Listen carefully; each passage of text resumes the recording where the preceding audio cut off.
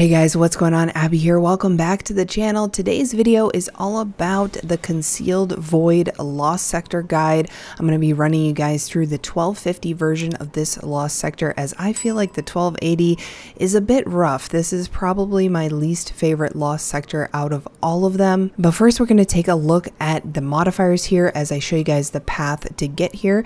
You'll see that we have a plus to arc and aerial damage taken as our destination modifier, which is really rough in this Lost Sector. The Risk Runner is going to help mitigate a lot of that. We also have a solar damage burn, which we're going to be taking advantage of because all of our classes are going to have a solar subclass equipped. Now let's take a look at the enemies that you're going to be encountering in this Lost Sector. We've got Overload and Barrier champions, and then for shields, the real doozy, you're going to be encountering every single type of shield that we can in here. But hopefully I'm going to get you guys through it. We're going to be starting on Hunter, Bottom Tree, Gunslinger with the Scatter Grenade for a little bit of tracking. We've got Nightwatch Scout Rifle for the Overload. We've got our Risk Runner for the Barrier champions and the Falling Guillotine for those Void shields and also for boss damage. And then we're running Celestial Nighthawk, so we get that nice one big golden gun shot. If you don't have it, don't worry, it's not absolutely necessary, but it's going to help you melt the boss if you do. All right, so going into this Lost Sector, we're going to encounter some drags and some shanks right away. If you need to get that Risk Runner perk active, the Arc Conductor, you can just jump right into the milk if you want to. It is going to do a fair amount of damage though, so if you're already squishy enough, you may not want to risk it. Get it? Risk Runner. But here's the first Overload champion. We're just going to go at him with the Nightwatch Scout Rifle. The nice thing about this Nightwatch is that it has explosive payload, so even if you're not hitting the Overload champion directly, it will sometimes stun them. Just be careful of that corner and the two Vandals that are going to be shooting you all the way across. They have downed me many times, so just be careful of that. And then coming around the corner, we're going to get the first heavy shank, so I threw the Swarm Grenade. You want to make sure you have Swarm Grenade on for Hunter because the other grenades are not really going to track like that. You can also use your knife, if you have your knife, your throwing knife up as Hunter, to strip the shank shield. Going into this next room, we're going to try and jump over to this side of the room where this arc shielded captain is, because it's really difficult. This room is so frustrating. It can be so frustrating. But we're going to try to get over here because I like that area better for fighting the enemies and just clearing out some of the ads. You can't really get over there as well with the other classes, but I feel like Hunter, it's pretty easy to jump over there. A lot of times too, your reactive pulse, if you have a reactive pulse mod on your armor, that's going to pop off at the same time that you jump over there and take damage. So that will strip the captain's shield as well. But luckily for us, we have Risk Runner, so we don't really have to worry about it. But as you can see with this Barrier Servitor, this is the only Barrier Servitor. He's super annoying. He teleports all over the place. He drops down into the milk. He's at weird angles. I hate him so very much, as you can tell. But the Risk Runner means that you never really have to reload. As long as all these drags and shanks are shooting at you, you're going to be arc conducted, so it makes that servitor so much easier to deal with.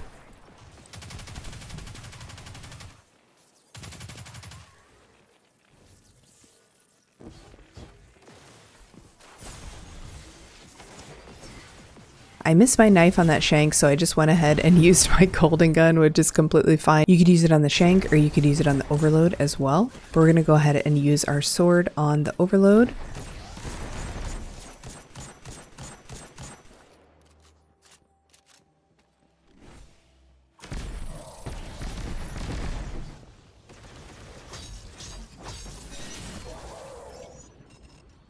Watch out for those little slow fields that the Vandals are going to drop.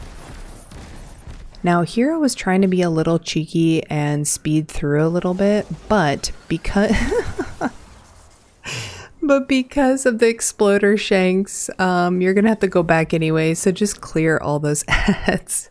Don't try and rush through like I did, and here I was completely lost. Okay. But you know what? We're keeping it in. We're keeping it in the video. I just picked my fastest runs for these videos and then I commentate them while I'm watching them. But you're going to get a second group of exploder shanks that come out after you kill the first group, and then you go ahead and cross that gap. So just make sure you're always backtracking so that the exploder shanks don't get you. I swear they have a ginormous radius, so just be careful. And then we get the final overload there, which we took out with the sword. And then now we're in the boss room. So the boss room, you're going to take out a first few ads here, and then the boss is going to spawn. So just be ready. If you have your golden gun, great. If not, then make sure to get ready with your sword.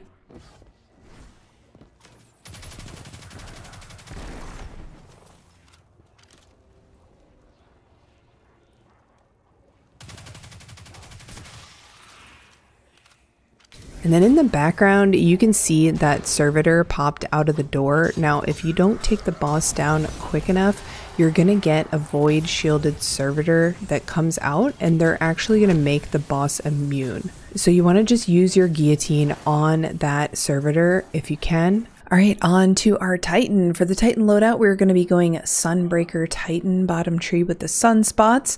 Same weapon loadout as before. And then here's the armor loadout with the armor mods. Now, we are using Reactive Pulse. If you guys have watched any of my other videos, you know this is one of my favorite mods. It's going to do wonders for us to kind of protect us, do a little damage. Speaking of protection, we also have Protective Light, which is another really great mod. If you have it, you can slap it on there, and then it may help you when you're charged with light and you take damage. So jumping into the beginning of the Titan Lost Sector, you can see we jumped right into the milk to get our Risk Runner Arc Conductor active, stunned the overload, and then went at it. Now you could run the exotic that allows you to shoot through your barrier. That's another good one that you could run. However, I like to have the extra grenade and ability charges with the Hollow Fire Heart. But really the exotics for Titan are pretty open-ended. Whatever you have and what you're comfortable using, go ahead and use that.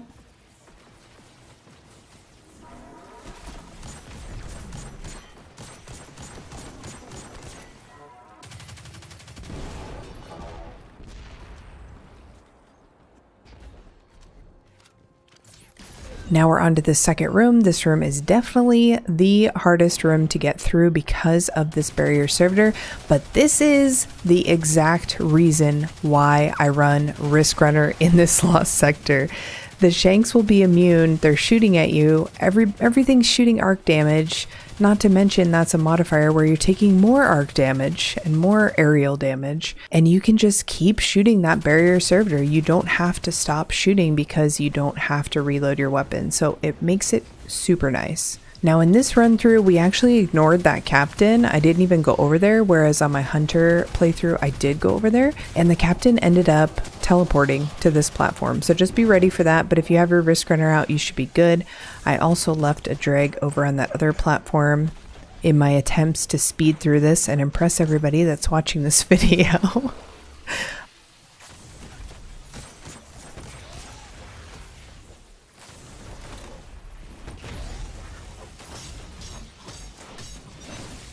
Almost died there. Did die there, actually. That Vandal up top can be really punishing. I normally try to get him with my scout rifle first, but he was being a little hidey and getting behind cover there, so I just went for it and got punished for it, like we often do. So we're back at it again.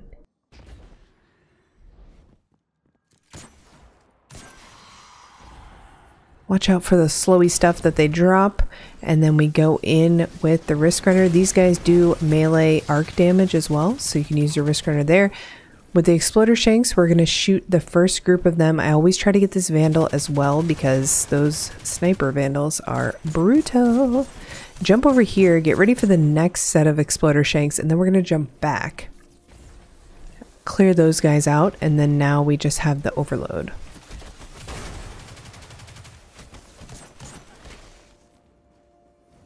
Stun the overload with your scout and then go in with your sword. And now we're going to the final boss room. So with the Titan and the Warlock, we don't have as much one-shot potential as we do with the Hunter. We're not running a golden gun, so we're going to be letting our sword do most of the work.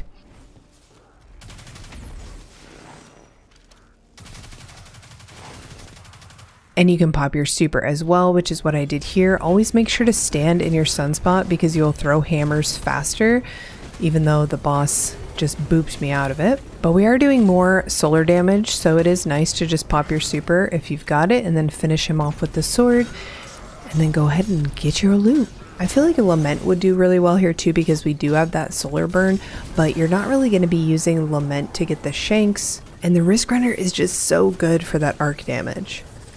Alright, on to the Warlock. We're going to be running the same weapon loadout, and we're going to actually try out Well of Radiance. Now, you could go Dawnblade if you want, but I feel like Well of Radiance could really help. I'm also using Phoenix Protocol. In case you get your well in like the second room and you want to use it while you're clearing ads, you could do that as well. But here we go, starting off just dipping our toe into the Vex Milk to get that Arc Conductor going on our Risk Runner, and then clearing out as many ads as we can, trying to bait that overload over. But the good news about the Warlock is that your grenade is really nice for those overload guys to sit in, so they're going to be stunned a lot. So you're going to have an easier time stunning them on Warlock than you did with the other classes where we had to use our scout rifle for the most part. Make sure you always clear these two vandals on the opposite platform before you take out that shank because they can be pretty deadly.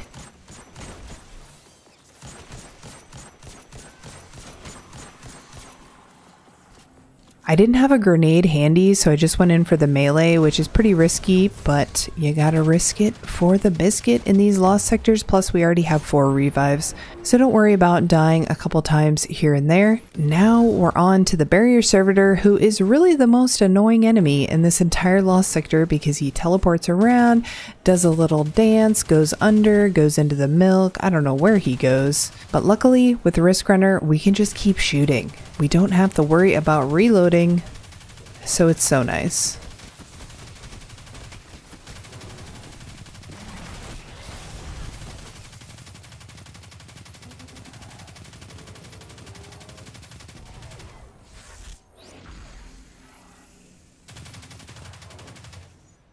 Keep in mind that Warlock is probably my least played class. I am not comfortable with the jump whatsoever, and you can probably tell in my gameplay.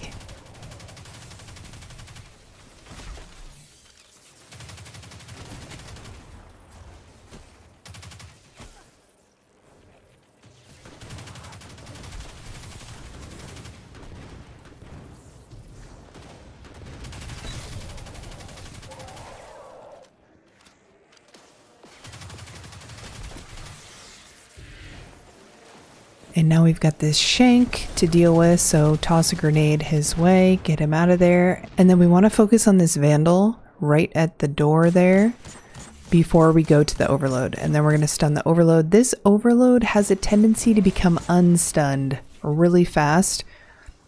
So make sure you throw a grenade and stun him with your scout just to make sure he's dead.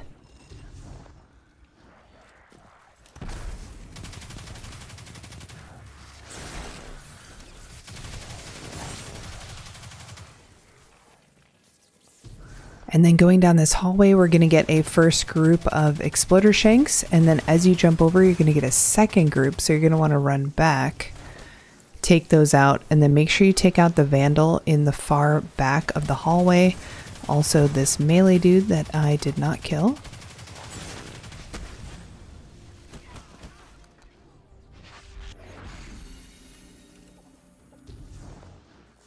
And then once we kill that vandal, it's safe to jump across, stun the overload, and take him out with our sword.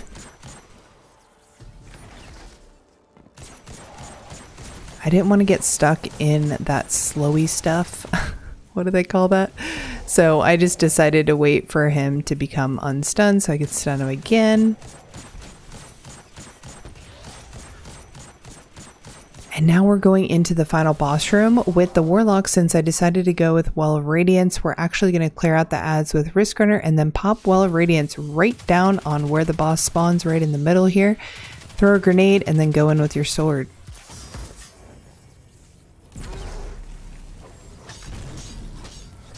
If he stomps, you're going to want to do a light attack to get back into the middle, and that is it. Alright guys, that's going to do it for the Concealed Void 1250 Lost Sector. Hopefully that guide helps you get through it. It is one of my least favorite Lost Sectors, so I feel your pain. If you're looking for alternate weapon loadouts, check the pinned comment below, or one of, I'm sure, many comments of people recommending their loadouts, what they use to get through it. If you enjoyed the video, give it a like, and if you haven't already, please subscribe. We are super close to 30K subs. I cannot believe it, and I thank you guys so much for watching, and I'll see you in the next one. Bye.